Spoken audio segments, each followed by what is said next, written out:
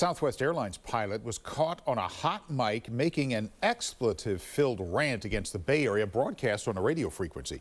Now, this audio has since gone viral, catching the attention of the FAA. ABC 7 News reporter Amanda Del Castillo explains that at the time, the unidentified pilot was taxiing for departure at Mineta San Jose International Airport.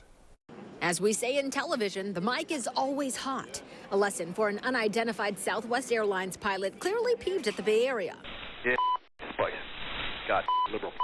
While taxiing for departure at Mineta San Jose International Airport last week, he took shots at the region with generalizations from guns to cars. Weirdos.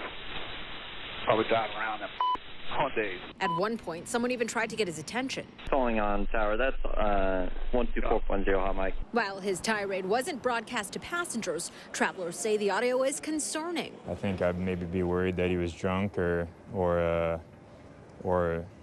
I don't know, out of his mind maybe. I think it's a good thing that the aircraft did not hear that, because I would be very scared to hear a pilot saying that, especially with everything that's been going on. Councilman Raul Perales, whose district encompasses downtown San Jose and the airport, calls the comments disheartening, especially coming from a pilot with the city's largest air carrier. It's one thing to be hearing people's authentic opinions. I think they're entitled to, again, those opinions. I think in this case, this person is completely generalizing and completely wrong. Southwest Airlines says the comments made by the pilot are inconsistent with company culture. They plan to deal with the matter internally.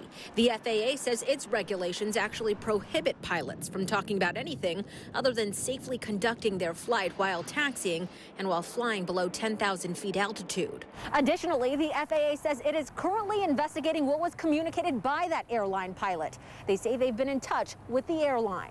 In San Jose, I'm Amanda Del Castillo, ABC 7 News.